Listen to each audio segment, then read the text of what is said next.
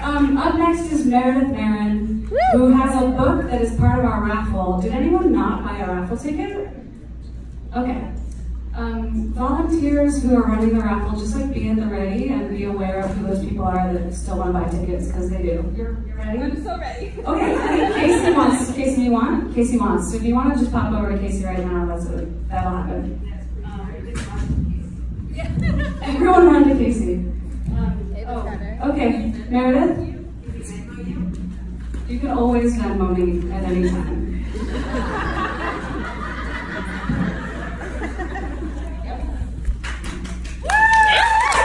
Hi, everybody. Okay, if you're over 50 and you're not here because you're my friend, raise your hand. Okay. So most of you are not going to understand what I'm about to tell you. And you're the age I am, and I'm dead. But I'm going to tell you anyway, because I want to wake you up to the switch that happened to me, which is the switch that's going to happen to you. Yeah, I know you're hella woke. You're at sorority, for fuck's sake. But there's one thing you're not woke enough to. I am HO. If you were born white, chances are you're going to stay white. But no matter how much you dread it, deny it, Botox it, unless you die young, you're going to get old.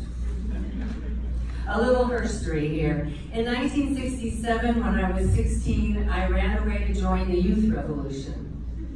I wasn't alone. In the 1960s, America, which we spelled with 3 Ks, was an anthill swarming with runaway kids schlepping our belongings on our backs. Most were in their 20s. I was in my teens, so naturally all the guys wanted to fuck me. I wanted to fuck all the guys, and all the girls. I settled for the guys. Hashtag scary to be gay in the olden days. Fast forward 51 years. Switch, I'm old. 67 to be exact. I have 2 kids older than most of you. I have 3 grandkids.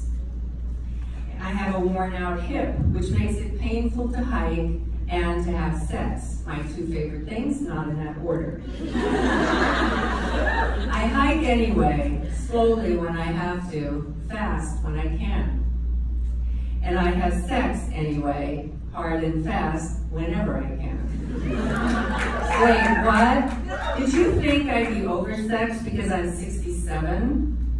Think again.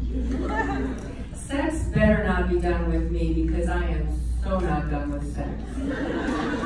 My last girlfriend was 20 years younger than me. We had a beautiful, deep connection and the best sex of both of our lives. But sometimes when I looked into her eyes, I saw her seeing herself in 20 years, when she'd be 67 and I'd be, 87. I guess she saw that too, because in the end, she said she couldn't commit to someone so much older.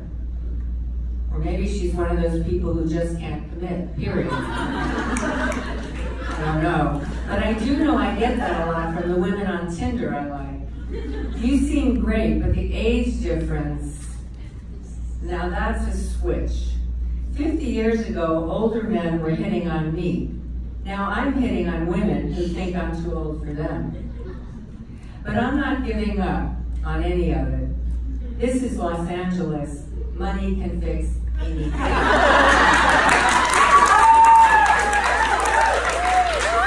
I color my hair to cover the gray. I get my face shot up with filler to cover the wrinkles. I get my burgers wrapped in lettuce to cover my ass. There's just one thing I can't cover up. I was born in 1951. Full stop.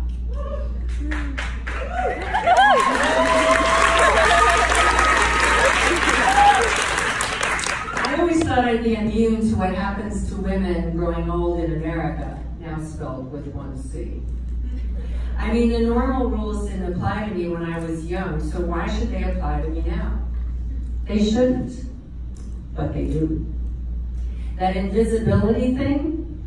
Yep, big time. And I'm not just talking about the culture. I'm talking about our culture, resistance culture, sisterhood culture, queer culture. I can't tell you how many times I've heard cool, woke queers like everyone here talking about little old ladies while I'm standing right there being a medium-sized old lady. I have 5 minutes here, people, no time for more examples, so I'll get to the point. I want you to help me switch this shit up. I want us to make the world safe for everyone. We're all about that, aren't we? Making the world safe for everyone? So would you like a few quick tips? Yes. I knew you would. Add age to the list when you're thinking about diversity. Gina did. Pretty sure that's what I'm doing here. Add ageism to that list of isms you're training yourself and others not to be. Do what you can to switch off the ageism, yours and other people's. Consider it an investment in your future, because someday you're going to look back and understand what I'm saying right now. Maybe when you're 67 and I'm dead. But I'll be rooting for you from wherever I am, you wrinkled, gray-haired, lusty little old ladies here.